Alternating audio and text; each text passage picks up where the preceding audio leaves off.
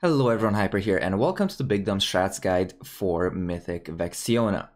This encounter is fairly easy, and most consider it easier than Mythic Xanehs, so if you've defeated that, this boss shouldn't be that big of an issue. Now, if you'd like to read my Wowhead written guide, you can find a link to it in the description box. The written guide is basically the same as the video guide, but it's a great source to reference any information I talk about. And if you need to find a bullet point very quickly, you don't need to scroll through the video to find the topic. First of all, the mythic changes on this fight are not very significant. The big change is that Void Corruption stacks that you gain in Phase 1 will persist all the way to the end of the fight, so you can't just randomly walk into puddles to gain stacks. The second change is the introduction of the Ironwood Enforcers. On most of the ad waves, you will get at least one of these, and they will cast Brutal Smash, which is about an 8-yard AoE that does one-shot. And they will also periodically grip in the two furthest targets, so you kind of need to play around this a little bit, because if people with Encroaching Shadows get gripped into melee and drop their puddles on melee, that can cause some problems down the line. Phase 1 is all about managing Encroaching Shadows, where you drop the puddles and maximizing your room that you have available for Phase 2. So on pull, you want to start the fight kind of towards the east side of the room, and then as you fill up the room with Encroaching Shadows, you gradually want to move towards the west. Players who are affected by Encroaching Shadows should drop their debuff near a wall, and then just stack the puddles right next to each other. Be very careful not to step into a puddle that already exists, because like I mentioned earlier, the shadowy residue debuff that you get from standing in a puddle does persist throughout the entire fight, so you want to limit how many of these you actually get. One quick tip I can give you regarding the Enforcer and Encroaching Shadows is to have a few players play kind of far away from the boss. Typically, you have either mages or BM hunters do this because they can just blink out, or in the case of BM hunters, they can do their entire damage without having to stand still and cast. And this will prevent players with Encroaching Shadows being gripped back to the boss when they're trying to drop their debuff. Alternatively, another thing you can do is always try to tank the Enforcers close to the side of the room which has the puddles. So this means that the players with Encroaching Shadows who are dropping off their debuffs will be closer targets to this Enforcer and won't be getting gripped. The other important mechanic in this phase is the Void Portal, which will summon ads occasionally throughout the phase. In the first Phase 1, you will get 2 waves, and these will most likely be cleaved down by the Annihilation cast by the Void Ascendant, and your second and third tank should be dealing with this. Your raid just needs to be very sure not to position between the Void Ascendant and the ads that spawn from the portal. The portal can spawn anywhere in the room that is within a given range of the boss, so you might have a situation where the portal spawns behind the ranged clump, and if that happens, your ranged DPS need to be very aware and move out of the way because they're about to get beamed. The tank doesn't usually care where players are standing, they will always just aim the beam at the ads, and it's your job to move out of the way of that beam, not the tank's job to avoid hitting you with it. The second wave of ads will spawn shortly before the intermission, and this wave actually needs to be DPS down because at this point the Void Ascendant should be dead and the boss should be flying up for the intermission phase, so there's nothing else to hit. Typically, moving into the intermission phase, we decide which lane to go to first, depending on where the portal spawned right before the intermission. For example, if we had a top portal spawn, which is the area furthest away from the entrance of the room, then the whole raid would move to the top of the room. If we had a middle portal, then you can go either way. And then if we have a bottom portal, which is the area closest to the entrance of the room, then all of the people in the raid would bait to the bottom lane first. So in the intermission, it's important that you have kind of a set baiting pattern for the breath whenever the boss comes by. We tend to start in either top or bottom and then just alternate between those two lanes. And you do this because you want to end up with the last breath either in the top or bottom lane, so then you can move to the middle and have the boss come down and instantly be able to DPS her. If you bait it in the middle at any point, you might have to take a Warlock gate from the lane you move to next, because that residue that's on the ground whenever Vexiona does her breath does not actually disappear until a little bit after her next breath. So you will need to take some damage.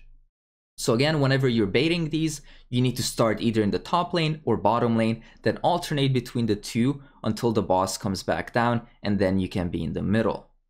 The Void Ascendant in this intermission shouldn't really be DPS too much because you need it to be alive for 2 sets of adds in the second phase 1. We typically DPS'd it down to about 60 to 70%, but even that was kind of cutting it close, and sometimes it died before it got its Annihilate off on the second wave of adds. So once you move back into the second phase 1, you just repeat what you did for the first one, except that you're slowly moving further and further to the west side of the room, and in this phase you will get 3 waves of adds from the portals.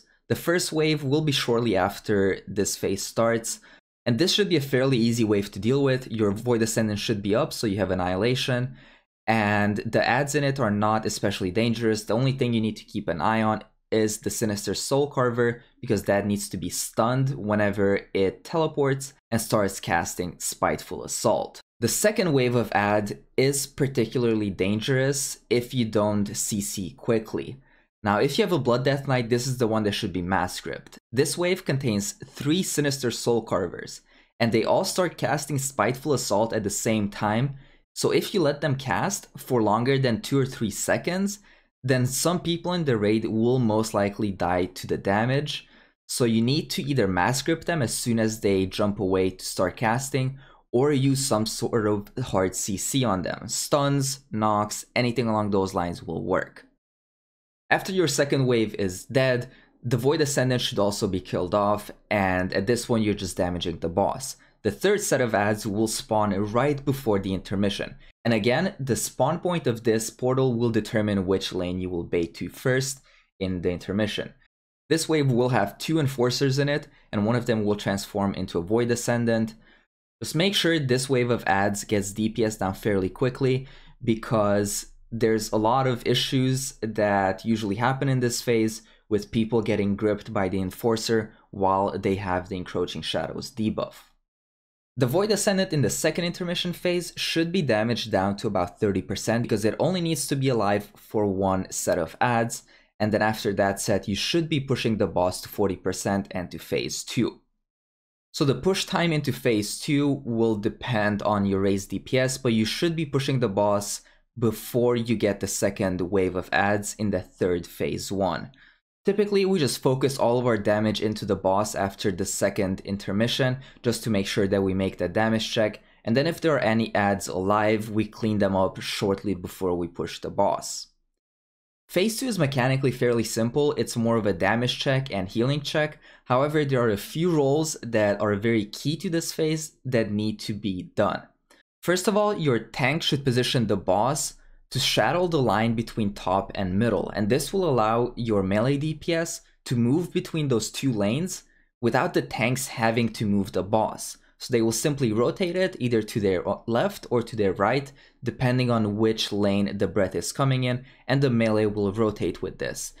So this makes it very easy and reduces a lot of movement from the fight. Your ranged DPS will want to straddle the line between middle and bottom, and they want to be kind of loosely spread in this phase, but still close to each other to not have the haste reduction debuff. One of the key roles that needs to be done on this fight is having a player call out which lane Shadow Vexiona is going to breathe on. As a tank, this is very hard to call out because you're near the wall, so your camera angle is all wrong, and whenever Vexiona is on the close side to you, you're most likely not going to be able to see her. So you need either a ranged DPS or a melee DPS keeping a constant eye on the Shadow Vexiona and instantly call out which lane she's going to as soon as she commits. Whenever the boss casts Heart of Darkness, the range should always try to be in the bottom lane because that is the furthest from the boss, and the melee should just have a pre-placed marker that they all run to reduce the damage they take from this ability. Generally, you will have a few people with encroaching shadows right as Heart of Darkness is going out, and these players need to be very careful to drop their puddles off while also dealing with Heart of Darkness without getting feared. Because getting feared in this phase can mean death, especially when Heart of Darkness is shortly followed by a Breath by Shadow Vexiona. The third and last important mechanic in this phase is Desolation, and you should only have to deal with 2 sets as long as your raised DPS is pretty good.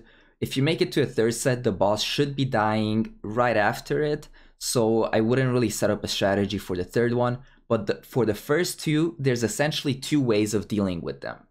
You either want Desolations to go on your 3rd tank and 2 melee DPS, who are generally very tanky, such as Demon Hunters and Death Knights, or you want your first Desolation to go on the entire melee stack, and your second one to go on the range stack. Doing it this way will put a bigger strain on your healers, but especially at higher gear levels, this might be a better solution.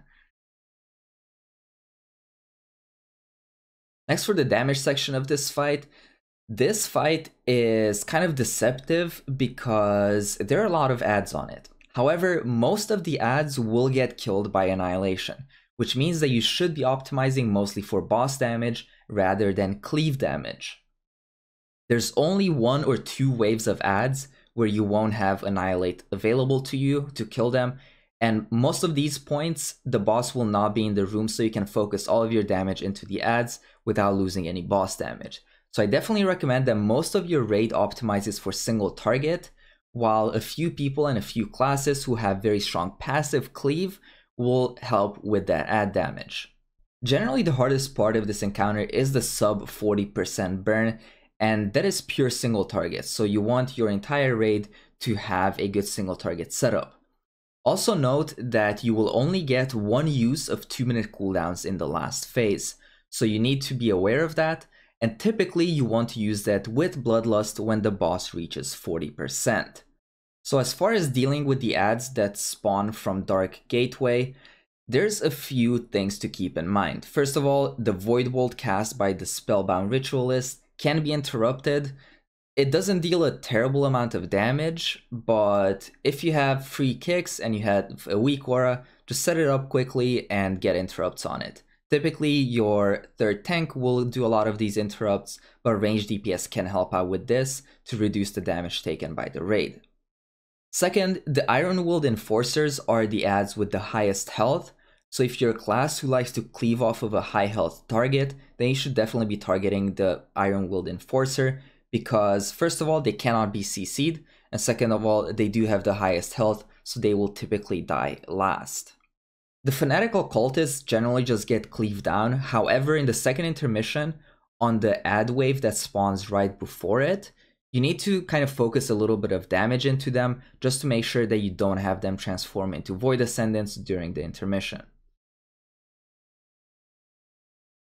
Now we'll talk about healing Vexiona. For this fight, you're going to want to bring 4 healers. While this fight isn't too healing intensive, there's periods where you're going to want high throughput, particularly in phase 2, as it ramps exceptionally hard in damage taken. One very important trait in healers on this fight is that they bring strong tank healing, so that you can keep your tanks topped up during despair. One of the best aspects about Vexiona is that until phase 2, the entirety of this fight is 100% scripted and timer based, and therefore you can plan out raid cooldowns to happen at the same times every fight from pull to pull. With that said, let's talk about some of the mechanics of this fight. So for starters, roughly every 15 seconds, 2 targets will be debuffed with Encroaching Shadows, which will do AoE splash damage to anybody around them. We don't necessarily recommend spreading out to reduce the damage from the splash, but just be aware that it's going to do damage to your raid. One other note on this mechanic is that on Mythic difficulty, those targets who get debuffed will get a stack of Void Corruption when it times out, which is the phase 2 rot mechanic. Secondly, as mentioned earlier, one of the major healer mechanics is Despair. Vexiona is going to debuff her target, which will be a tank, which will cause them to take damage over the course of that 6-second debuff. Additionally, once that debuff times out, the raid will take damage equal to 120% of the tank's missing health. Whilst the tank has this debuff, you should have raid frames glowing, hots rolling, and sirens blaring, just to keep the tank at 100% health. Despair happens at specific timings every pull at the timestamp shown on screen.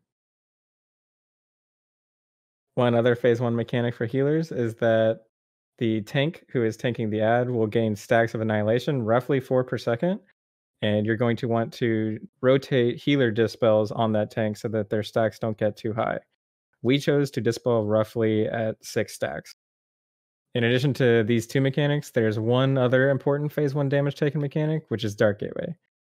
When Vexiona spawns a portal that summons the ads, there is an explosion of raid-wide damage that happens. There's not much to mention here other than know you're going to get chunked at those timings. And like Despair, this happens at specific times, shown on screen. So once you do push Vexiona into phase 2, your raid will continue to gain stacks of Void Corruption, which will act as a soften rage, as you will eventually be unable to heal through it.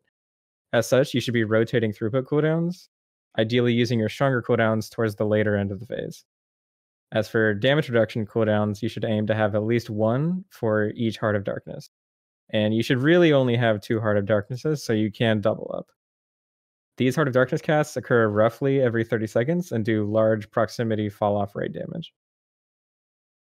So as for niche healing advice on this fight, if you're a healer who doesn't have strong single-target healing, i.e. a Disc Priest, you can opt to run Vitality Conduit as a major so that you can do large amounts of healing to the tanks during Despair. One other Essence suggestion is that Mistweaver Monks may opt to run Way of the Crane, as there are frequently a large number of ads to Spinning Crane kick on. Another tip is that Resto Shamans gain Tremor Totem value on this fight, as Heart of Darkness will fear anybody who is not in proximity of an ally. Additionally, Resto Shamans are also valuable because they can spec into Windrush Totem, which is quite good for intermission movement.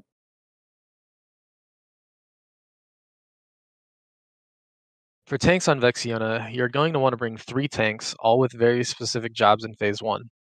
These jobs can be done by any class, but classes with self-healing are generally a little better at boss tanking, while Brewmaster Monks are better at tanking the Void Ascendants. Your first tank is going to tank the boss the entire time. On pull, take Vexiona over towards the right and point her away from the raid. You shouldn't have to move from this position all of phase 1. Rest will cause a decent amount of damage to you, but cooldowns and externals should be saved for Despair. It will happen twice in each phase 1, once about 11 seconds in, and then again 35 seconds later. And you will want to use everything in your arsenal to keep yourself topped, as any missing HP that you have will be dealt in a non-split AoE to your entire raid group. As the boss tank, you will also be responsible for picking up the sphere dropped by the Void Ascendants on death, and should use this to help nuke down the ads during intermission. However, the primary reason you should do this is because it drops your Void Corruption stacks that you've been gaining from tanking all the breaths. The best time to do this is after the first move during the intermission, as ads will be in a line trying to traverse the room. After you use this ability, there is nothing else to do until the boss comes back, other than help DPS down any remaining ads. The second tank is going to have full-time aggro on the Void Ascendant. As this tank, you will take less damage overall, but in a more spiky fashion. Position the Void Ascendant in cleave range of the boss, but facing away from the raid. If you find out that your raid is doing too much cleave damage and killing this ad prematurely, it can be tanked away from the boss for a bit, but make sure you yourself stay in range of healers. Annihilations will happen too frequently to cool down all of them, and it's likely the boss tank will need some of those externals to get through Despair. So you should sit on using your cooldowns until you feel it is absolutely necessary about a third of the way through an annihilation. You should not be expected to take an entire annihilation without a dispel, and should be getting dispelled at least 3 times per cast so that the damage does not get out of hand. Since you control the direction of the annihilation, you will be responsible for killing ads that spawn from dark gateways. Simply point the annihilation at the pack of ads, specifically the Ironwold Enforcer, so that they will take damage and gain stacks of annihilation. During the annihilation cast, note that the ad will not melee, so you can safely turn your character around if you need to line things up better, but this is not ideal, as it'll probably stop you from self-healing. Regardless of how you line up annihilations, make sure to let the raid know what is happening. For example, if a portal spawns behind ranged and you need to beam those ads, vocally let them know that they are going to have to move soon. During the intermission, you will always have a new Void Ascendant to pick up. This should be tanked on the opposite side from where your raid is dropping shadowy residue pools. When you need to change lanes to dodge Vexiona's Twilight Decimator, make sure to always take a path towards the outside of the raid, such that moving around the Ascendant puts it between you and the raid so that annihilations during the intermission will not hit anyone. The third tank is responsible for picking up and holding aggro on the rest of the adds in the fight. The third tank needs to be sure to run at any portals that spawn and start instantly generating threat on these, then pull them as close as they can get to cleave range. The ad should never be tanked so close to the Void Ascendant tank that your second tank will not be able to get out of the Enforcer's AoE. Other than that, they can be positioned virtually anywhere around the boss. All tanks of any role in Phase 1 can help with ad control, primarily in the form of using a stun or a knock to stop the spiteful assault. If your guild opts to use a 2-tank solution, there is simply a boss tank and an ad tank. The ad tank is responsible for taking the Ascendant's Annihilation and picking up every ad that spawns out of a portal. To make your life a little easier with the strategy, you can move backwards away from the Ascendant during the Annihilation cast so that all of your ads will get inside of it. Alternatively, with enough damage, the Ascendant can be cleaved down before the ads even spawn, and all of the ads can just be tanked under the boss and will die to cleave. We recommend using the 3-tank strategy until you are certain that your raid has enough damage output to pull this off. In Phase 2, your Phase 1 rules no longer matter. There should be 1 sphere down from a killed Void Ascendant, and you can do one of 2 things with this. One, if you spent a little bit of time in the last Phase 1, it can be used right away in a random direction just to clear your Void Corruption stacks, or you can save it until after the first Desolation cast when you will have significantly more stacks and use it to clear then. Either way, your first order of business is to get Vexiona out of the room and over towards the top corner on the side without shadowy residue. Vexiona should be positioned with her body on the top middle line such that both melee and tanks could be in either lane without having to move her. Leave enough space behind melee for pools to drop for a minute or two, so maybe about like 20 or 30 yards. But ideally, you do not want to move all the way towards the wall off the bat. Since the phase mechanic requires stacking, 2 tanks should try to stay stacked while the third tank can stay with melee. The 2 boss tanks can break apart for breaths, which will give them both the haste debuff, but only for a limited amount of time. This will prevent additional stacks from being applied to whichever tank is stacked, but does not have active threat of the boss. When running out for Heart of Darkness, the 2 tanks should always just run along the top mid line. This is due to the fact that as the fight goes on, some Twilight Decimators happen at the same time, and there needs to be a quick way to dodge it and still stay stacked. Since you are a little more tanky than DPS, you don't need to run out too far as you can handle the slightly higher damage hit. And since you only have one other person to stack with you, there is a high chance of error if both of you try to max range the Heart of Darkness. There's also a weird issue of her turning and breathing someone in melee if you've ran too far away, so it's just easier to stay a little closer to the boss. The last thing you are going to have to deal with in this phase is Desolation. It's a debuff that'll always go on the active tank. Since this needs to hit at least 3 people, those 3 people should be the tank targeted, the third tank, and a tanky leechy melee. Most of the time, this is going to be a Havoc Demon Hunter. Each Desolation should go on these same 3 people, as this will keep a large amount of stacks off the raid. The only setback to doing this is that these people will maybe die after the second Desolation and almost certainly die after the third, just due to them having so many stacks. When soaking this, there is also a meteor damage component up front, so use a personal here if you are low from the ticking damage. As the active tank, if your other 2 tanks are dead, at this point, call for a melee to come stack on you when breaths are not happening. Thank you so much for watching this video, and if you enjoyed it, please hit the like button and subscribe to the channel for more content. And again, a huge shout out to Lozy and Shampy for helping me out. If you want to check out their Twitch and Twitter, you can find those in the description box.